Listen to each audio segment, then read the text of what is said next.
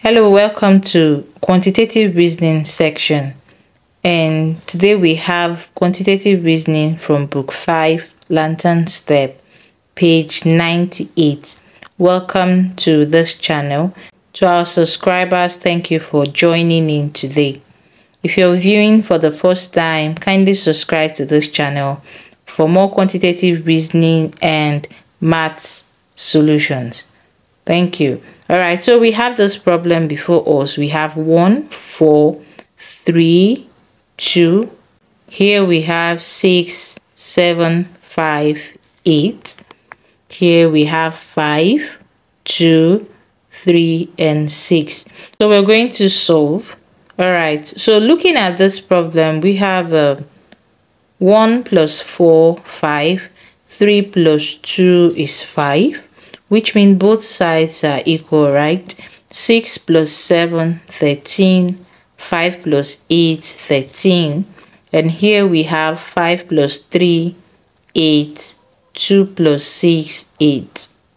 So looking at this, we can rightly say that this side and this side are equal, right? So we can work with it. So 1 plus 4 is 5, and 3 plus 2 is also 5. Okay, so using this, we can find any of the numbers. So to find 1, let's start with 1 and have 3 plus 2 is 5. 5 minus 4, that's this 4, is 1. Okay, to find 4, we can do the same. 3 plus 2, 5. 5 minus 4, 5 minus 1 equals 4. To find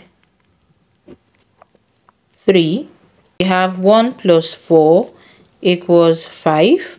5 minus 2 is 3. To find 2,